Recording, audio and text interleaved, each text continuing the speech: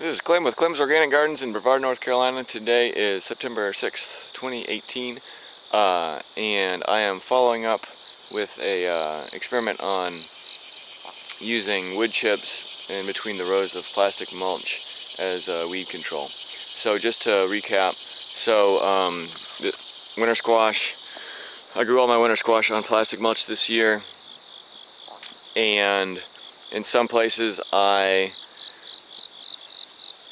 in all of the fields I used a cultivation tool to cultivate in between the aisles, and then on some of them after that I went through and spread wood chips using an old manure spreader to see what that would do. And so this field here, this is the one I videoed a couple months ago. So what I did here is I laid the beds of plastic mulch imperfectly, and then used that implement, which was also imperfect, to cultivate in between, and then spread the wood chips also imperfectly. But I did that at the point right before the plants were too big to where I couldn't drive over the rows with the tractor anymore. So the results are, it works somewhat. I think I'm going to try to do some more of it next year. I think it would be helped a lot by being more perfect in all those previous passes with laying the plastic mulch really well, so there's a really clear, kind of like a wall of the plastic mulch. And then I think that would help with the cultivation as well, the mechanical weed control.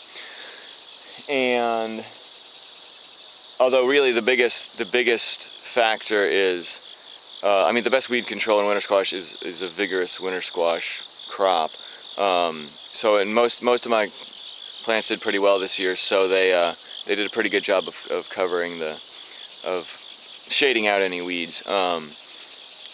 So that was the biggest thing. So at this point, this field has been harvested already. The plants have pretty much died back, and so you can see there are some weeds. But so let's compare.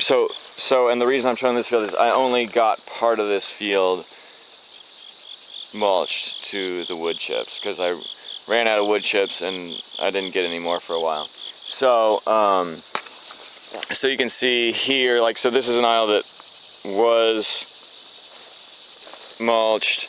It looks pretty good. And you can see I actually only put the mulch, the way it spreads, it kind of just went on along the shoulders of the plastic and not so much in the middle. And I did not take time to spread it. And that did a pretty good job. Over here, see, this one did not receive any. It just had the cultivation until the plants got too vigorous. And so there's some weeds, but even that's not too bad. So yeah, like I said, it's really the squash plants are going to be the best weed control. One thing I have noticed, which could be a big factor, is in fields where we've already pulled up the plastic that had the wood chips, the plastic pulled up very easily because there aren't any weeds growing like right along like when weeds grow right along the edge of the plastic here, they make it a lot harder to pull it up. So, and I haven't pulled any where I did not have wood chips, so I can't really say at this point if it makes a difference. But anytime plastic pulls up easily, that's a good thing. And yeah, so that's really a good conclusion. I mean, so we have some rows here. So like this middle row, this got mulch on either side, and then kind of a wider space in between. Again, my spacing wasn't great in laying the plastic. That's why partly I say it was imperfect. So you can see there's more weeds in that aisleway.